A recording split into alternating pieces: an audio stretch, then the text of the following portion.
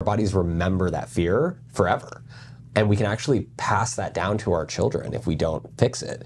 And so what the lab studies have shown for decades is that if you take animals and humans and you teach them how to experience the same situations they were in when they experienced the trauma, right, but being safe by like having a therapist there or having somebody hold your hand or anything that makes you feel safe, a hug, holding a pet, service animals, that's why they work, right? Then you can help people retrain themselves to feel safe in situations that used to feel threatening. Wow. And so touch is the fastest way to get there. You know, you have a child. Yeah. So what is the fastest way to calm them down?